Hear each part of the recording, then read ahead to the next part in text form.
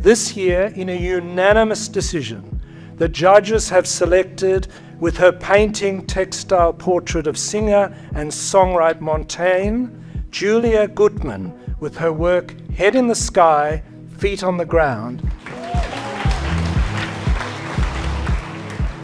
To Jess, better known as Montaigne, firstly, I just want to say thanks for being such a distinctive artist, humble person, and effervescent friend.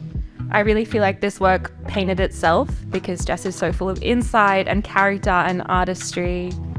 I got the phone call this morning and thought, I missed the call and thought that maybe I had left something in the cloakroom.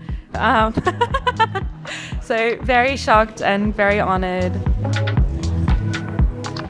I studied painting in my undergrad and was really interested in figurative painting. That work kind of evolved and I ended up studying sculpture and working with textiles and making these works that were really thinking about materiality.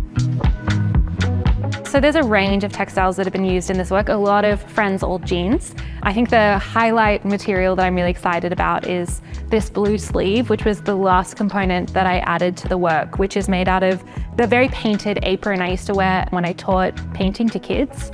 So there's kind of that embedded personal history in there as well, and I think there's something really beautiful about being able to kind of tie all those threads together. The title is Head in the Sky, Feet on the Ground, which is, I think, a really beautiful way to describe Jess. A really grounded person, but with this incredible artistic imagination.